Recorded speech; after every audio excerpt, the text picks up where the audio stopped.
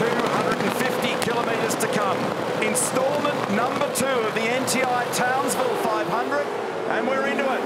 Great jump initially by Di Pasquale. Can he cover and move across on Waters, or is Waters going to sneak it back up the inside? Davison, though, has dropped the clutch beautifully. He's arguing the case, and I think he might have jumped into second. Van Gisbergen's sweeping in from the outside. It's going to be tied at 2. Van Gisbergen's run out wide. He was lucky to get away with that. He was the widest car. So it looked like Davison was going to escort them out there, and he's lost more ground there. Scott Pye's been able to get by. Oh, they're all in. Scott Pye's been hit. He's actually turned right back around, and they all missed him. That's an absolute miracle. Oh, man. Is that Davison or Di Pasquale? One of them straight in the fence. I think it's Will. So he was tangled in all that. There was contact on the exit of turn 3. And he lives to fight another day and get that car out of there. But the Pye car is damaged again. And we've got... Continue onto the circuit, please. James Courtney racing down the inside here with a yellow flag, but he spotted it now. So the safety car boards are out. Our timing monitor has gone yellow, and the BP Ultimate safety car is now out. So that's where the games commence. That's why Will was complaining that he ran him out there. But this is going to tell the story. So off turn 3, little bump, little bump, little bump against the fence, and then contact between Will and Scott turned the Newline Commodore around. So did Scott bump off the top of the curb and then the squeeze, or did the squeeze just occur naturally? So this is the view from Shane's car. So I spotted him and he was taking the wide approach, but that didn't work as soon as Will got the hip and shoulder from Cam and moved him across. So we're looking now at Scott Pye to the right from Shane Van Gisbergen's car. This might tell a bit more of the story. Scotty gets up there. Yeah, he did hit the curb, and that's what fired it out there. And then there's no space on the left-hand side. It's actually smashed the left rear corner of the Newline car as well. Gee, how lucky was the series leader not to get caught up in it? This is Mostert. So Chaz is trying to be racy on the outside of Shane, so he's going to give us a great view of this as well. There just was not space out there. All right, so we're going to go racing again in just a tick. So the order at the moment is Di Pasquale, Waters, Van Gisbergen, Courtney, Mostert. That's our top 5. Will Davison's gone back out there and rejoined the group. And we're going to be missing in action Scott Pye. That car's on the flatbed truck and unfortunately heading back to the garage. Got a green flag to get back underway once more. We've got 85 laps remaining when they cross the line this time. A long, long way to go. And that might set the tone of the day. I sense that it's going to be a very racy and argumentative afternoon. Waters has a peek down the inside. No room down there for him as Di Pasquale covers. That's the whole field getting through that very trickily shaped turn 2 complex. Waters was aggressive straight away. He was having a little look. And you might find that he's incentivised to do it down at 11 if he gets a good run. Does not need any more rear bumper damage, but he's getting a bit of it at the moment. Heimgartner up the inside of Brown. This could be messy when they get to the final corner. And Heimgartner has a look, gets the squeeze, and you've got to be so careful of steering damage when all that's going on. Look at that. It's a slab of supercars out of turn 13. Well, it's not over because the slipstream, Will Brown's got the slipstream on Jack Lebrot. Heimgartner's one back and one wide, so he's going to try to turn back in, and down the inside there was going to be, when we get the next shot, there'll be cars spinning. Oh, how'd they get away with that? That was Jake Kostecki down the inside of the whole lot. Have a look at that for a gaggle of cars. It's the wacky races on the one run to turn 3 here. There's cars everywhere. Look at them trying to sort it out. They're just pushing and shoving and trying to sort their way. Meantime, Randall's gone to the lead over Di Pasquale, but this is an unbelievable block of congestion at the moment. And you've got Macaulay Jones. Mark Winterbottom getting a serve. Jake Kostecki as well. They're in the grass. They're in the gravel. They're on the curbs. Some of them are on the asphalt. Not many. Well, I think 25. Oh, that was on for young and old down there. They were playing for Kingston boys. Box if you need to. Oh, I love that stuff. Macaulay Jones and James Golding at it here. Golding's car number 31 on the left side, the Subway green entry. And Macaulay's got the run through turn 1. James up on the outside. It's about to be a 3-way fight, and that is Will Davison getting down the inside. Nicely done. And skittling both. Nicely done. Nice presence of mind. Lucky they didn't have the little fast food bump. between the Pizza Hut Commodore and the Subway Commodore. Oh, that was close again. That was really close on the way out of turn 3. In fact, I think James just rested the front of the car on the back of Macaulay's on the way down to turn 5. 2 compulsory stops in this race, so I think they're fat fueling Will Davison. 3 seconds. If you're going to go on control. Putting a lot of fuel on, a little bit like what happened yesterday. Van Gisbergen and Courtney now in as well. So Mostert's elevating up through the field. Thomas Randall's actually getting a decent run out of these tyres, MS. So Thomas's last lap was a 16.8, and he's now on the 29th lap in the cycle of these tyres. We need to see this now, and that's Anton De Pasquale Okay, we're down to on the cold tyre. Shane's going to try to do the crisscross, and he doesn't. Has he got him? It's not quite done yet. And they are absolutely side by side, and then eventually De Pasquale has to yield. Now Randall is in. He got 30 laps out of the tyres, Mark. That was a fine effort. He's been in now for 15 seconds. So that leaves Mostert in the lead. So they're playing a different game with Mostert. Feeney's come in now as well. Continued progress through the field for Nick Percat. He's going to move up into 2nd position here.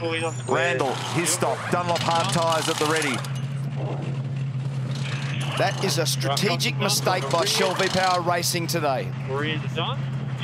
That, straight up, is a massive mistake. Van Gisbergen hasn't got the supreme pace that he had yesterday versus the field. Anton had pace that was good enough. They needed to put enough fuel in to get out in front and leave him in front. So in terms of racecraft, that team decision just there is a very poor one. Now, what will also be interesting is that Waters in that fresh air zone that he's operating in at the moment is the 2nd fastest car on the racetrack last time out. So look at the rejoin going on here. So you've got Randall covering down the inside. Van Gisbergen rounds him up. De Pasquale's about to have a sniff here as well. And he makes it a desperate lunge out of turn 2. Oh, and Randall covers him all the way to the fence, but there's not a lot of space here. Can he get up? He gets the squeeze on the curb, side by side, and that's what happened earlier in the day with Davison and with Pye. And eventually Randall has to clear the throttle and drop back in behind. That was awkward. It was very awkward. And Anton was blowing up Deluxe over the radio. He said, "Do not do that to me again." He needs to just do it in a way that doesn't cost either of them too much pace, and that's exactly what he does. So actually Thomas is parked over on the inside. Very gentlemanly. He probably didn't need to do that to that extent. He's actually got good pace out there at the moment, Thomas Randall. Look at this. Whoa. And Thomas Randall, though he was kind to his teammate, is not being kind at all here to Chaz Mostert. This is a little battle. And Chaz tries to sneak it down the inside. And this makes it the long way round at the next part of this racetrack. Gets it up and over the curb. And on it goes now when they get down to 7 and 8. You know, I've been reliably informed that we're going to see a right-hand gear change again from Shane Van Gisbergen. He did that on Friday in practice. And we thought it was a rarity. Well, not now. We've seen it twice. If we get another shot, as Jamie Whincup looks intently with Mark Dutton at the screen there and says to himself, why is he doing that with the right-hand gear change? But that's the way he operates inside the car. He's very good at doing other things. Now, what he does when he comes onto the straight, he puts his left foot onto the throttle and gives that right foot a little reprieve, which you would have done that at Bathurst. Did you do that at Bathurst? No, but it's making my eyes cross in the commentary box, this description of crossing hands and feet. Yeah. No, I didn't. Oh, didn't you? Okay, I used to always do that at Bathurst to give a right leg a little rest. But what he's doing, and he was doing it yesterday, you might see him do it when we come onto the straight. So he comes down, this is now turn 11, brakes it nicely, a couple of nice gear changes, uses the engine braking, nice modulation, very easy and smooth on the steering wheel, takes all the load off, uses all the road, balances it up, brakes it, turns it into the apex on the throttle gently. Nice. Here he is. And that's a good decision by Shell V-Power because you do not want him to get the benefit of the undercut on you.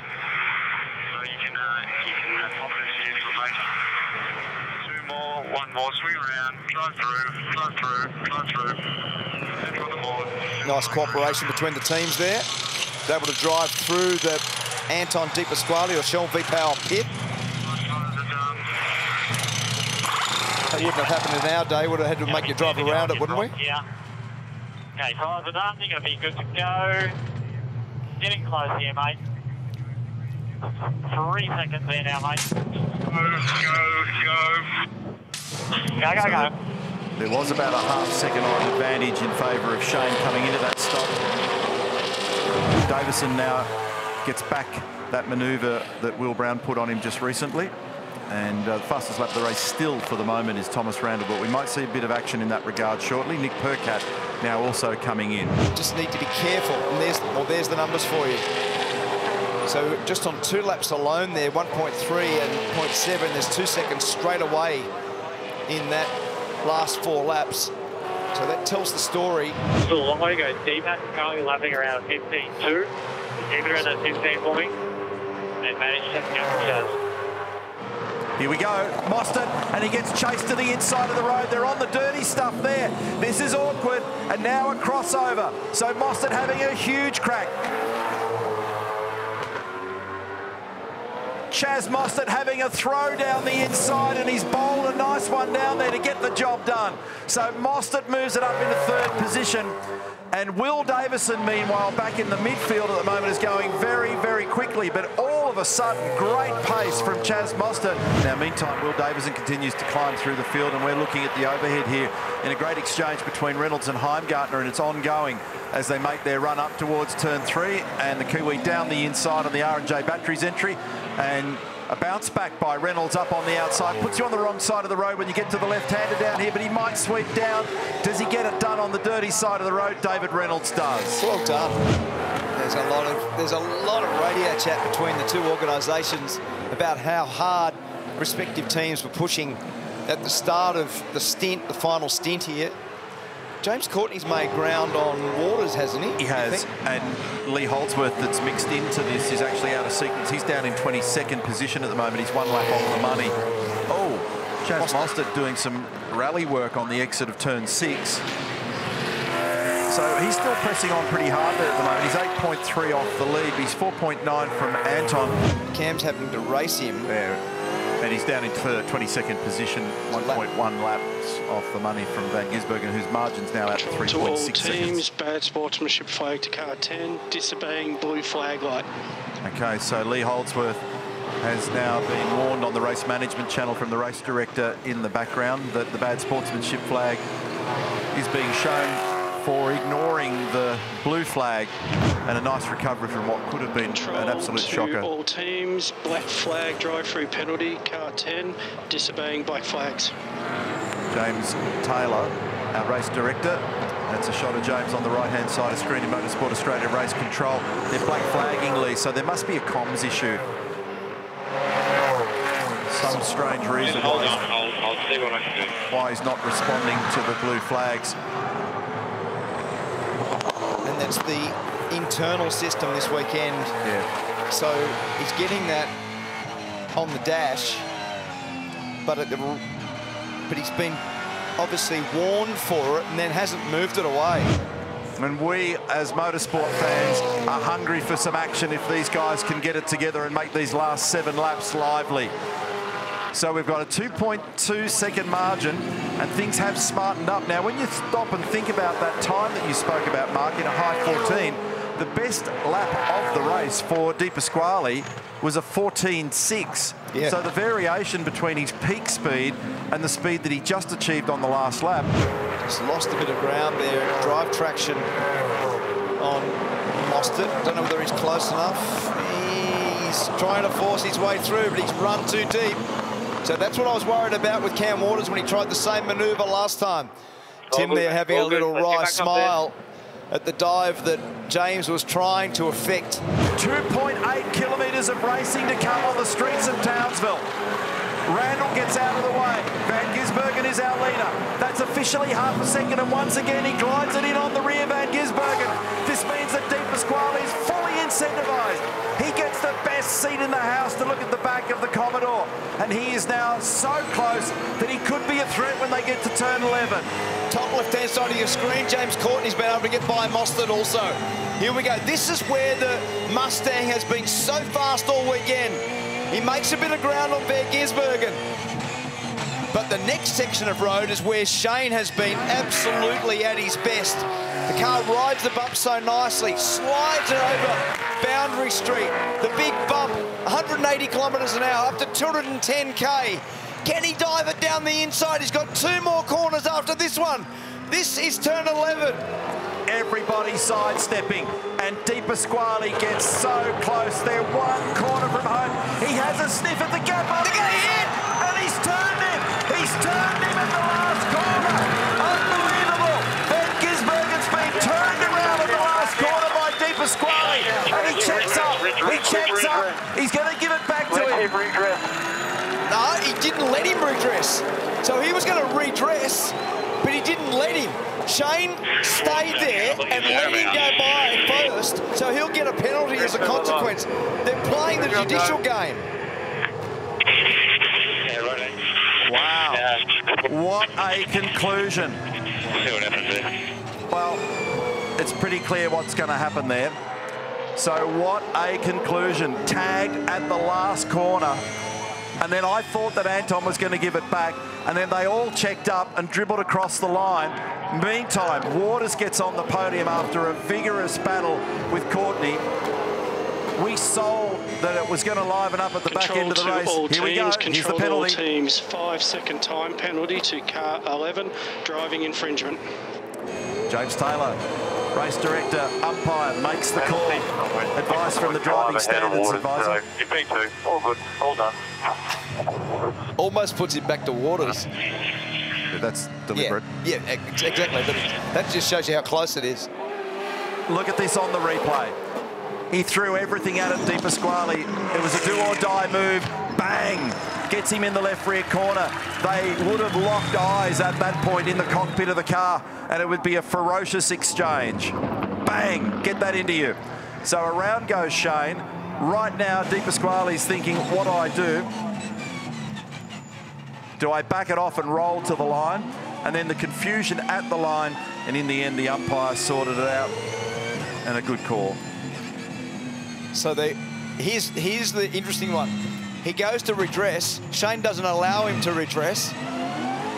So he purposely parks it behind him so that you do incur the penalty. There's been a bit of tension between these guys, and it's been starting to brew in the recent past, but Van Gisbergen gets the job done. So we didn't get to call 2 from 2 across the line. We were busy having heart failure based on what was going on. But Van Gisbergen gets a double dose of points here this weekend. 300-point weekend for him. And a monstrous burnout. Some of that would have been coming from his ears at the final corner. Yes, the reaction would have been pretty volatile as he was being rotated. But you've got to give it to Anton. You've got to have a major crack. He had an absolute crack at it. Everybody's been saying, offer up some fierce resistance. That's about as fierce as it gets. Yep. So Van Gisbergen gets the job done in the weirdest of conclusions in Townsville. Van Gisbergen, 4.4 seconds because of the penalty correction for Anton Di Pasquale.